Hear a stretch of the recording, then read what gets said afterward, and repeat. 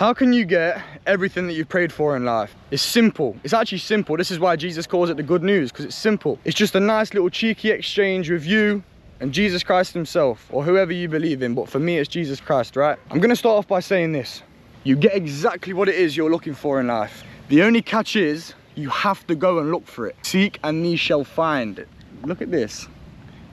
This one. Another one here, look. Hello. Look at this one. He's coming to join the party, mate. But anyway, back to it. In life, you get exactly what you're looking for. If you're looking for trouble, you'll find trouble. If you're looking for success, you'll find success. If you're looking for love, for peace, that's exactly what you find. But the only trick is, and it's so simple, is that you have to go and look for it. There's no point asking, praying, all of this if you're just going to still sit there and do absolutely nothing about it. In the same way, faith, if not accompanied by action, is dead. Ask and it will be given to you. Seek and ye shall find. Knock on the door and it will be open. The only way that door is going to open is if you knock. You have to put in the action. You have to put in the work. You have to go and look for what it is you want.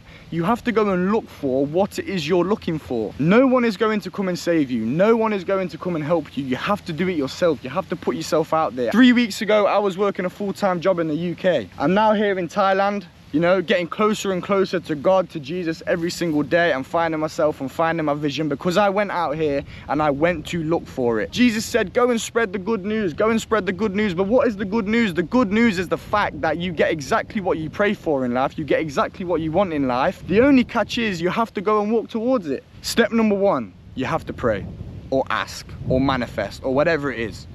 Step number two, you have to see it. Whatever you ask for in prayer, believe that you have already received it. You have to see it, right? You have to see exactly what it is you're looking for already. And step number three, the most important step, which is what most people don't do, is you've got to go and walk towards exactly what it is you're looking for, exactly what it is you've prayed for, exactly what it is you've manifested. Isn't that right, buddy? It's that simple. God is very fair. All he wants you to do is prove to him that you're willing to go and look for what it is you're looking for. I watched something really amazing the other day, and it really opened my eyes and changed my perspective, and I'm going to share it with you guys to conclude this video. Some of you may or may not have already heard this. But imagine you're looking for, I don't know, a partner. Imagine you're looking for a relationship. Write down on a piece of paper at the top, my dream woman, my dream man, my dream partner, whatever it is, right? And then underneath, go into detail about all of the attributes you want this person to have.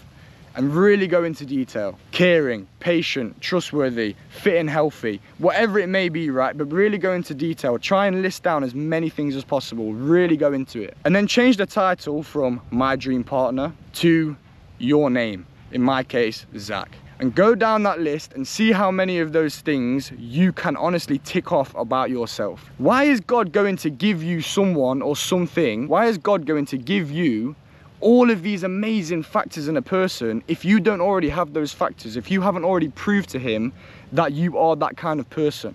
He's a very fair dude, one of the fairest dudes, and he's a delivery man, bro. He will deliver on his promise if you show him and prove to him that you are worthy for what it is you're seeking for. You have to work on yourself. You have to work on your mindset. You have to guard your heart. You have to work on not allowing temptation into your life. You have to work on these things and prove to him that you are worthy for what it is you're asking for, bro. That's simple. That's why it's called the good news. But anyway, that's the end of the video. If you're interested in more videos like this, then subscribe and hit on that buzz and drop a comment down below if you want me to talk about anything else.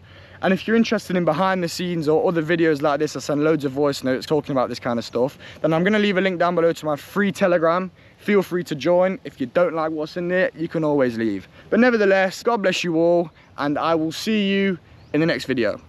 Bow.